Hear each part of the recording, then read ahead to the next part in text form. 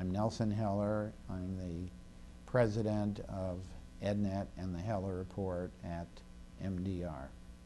The thing that that comes to mind was going to a meeting in Chicago, which may have actually been the Information Industry Association before the SPA and SIIA, and the Information Industry Association and the SPA joined together, was the online reference databases that were the harbinger of online and electronic publishing at the time. And many of them were medical references and government products that had been converted into electronic databases.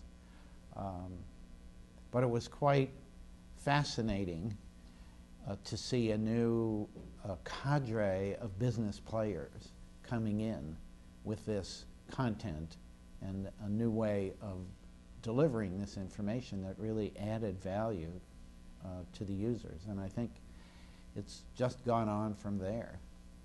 I've thought about this, and for me, I think the most consequential event has been the advent of the internet.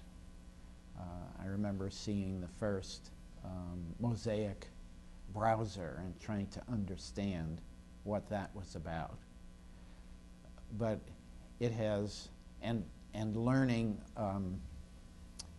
how to find it using my computer with this arcane HTTP : / and like moving into a foreign language.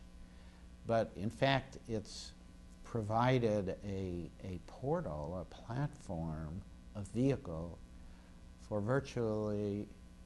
changing virtually or enhancing every aspect of our business, of the content, of the marketing, of the delivery, of the service. So for me, I think that's made a very big difference. It's made a very big difference at these meetings and for our industry. Yeah, I've also thought about that quite a lot, and I didn't think of a single theme, but of what the world, the market will be like, what products will be like at that time, and that will define the kinds of companies that are here, the kinds of topics that are here. And some of the elements that I think are going to be a part of that world in 5 years are blended learning, blended in the sense of a combination of electronic and physical, virtual and face-to-face, and print materials supported by essentially things doing what they do well, and that we won't have one replacing the other, but the best combination. A lot of this will be in the cloud. People will be able to access their learning experiences from a host of devices, start on one device, pick up where they left off on another device. The learning will be much more individualized and participative than it is now. A kind of prescriptive customization that this industry has been involved in since the early integrated learning systems, but finally much more coming to fruition in terms of all of the functionality that is necessary to make it work. Companies will have to deal a lot more with other people's platforms for delivering their material, partnerships, the wireless world, which we're hearing a lot about at this concept.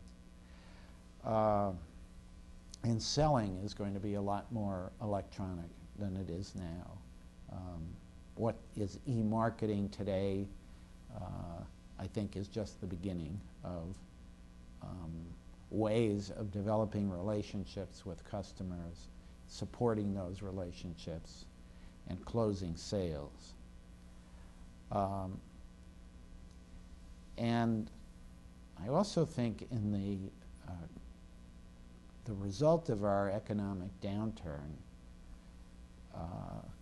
which the specifics of which are harder to predict, is that our industry is going to reset to a new reality.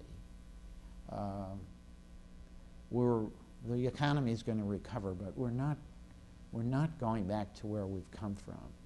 The economic forces, listening to some of this stuff about open source, about what technology may make possible, about the pressure that schools are under, are really going to create a new reality. So when we come together in 5 years, and God willing, the economy has recovered, it's really going to be reset to this new reality that will be a big focus of that.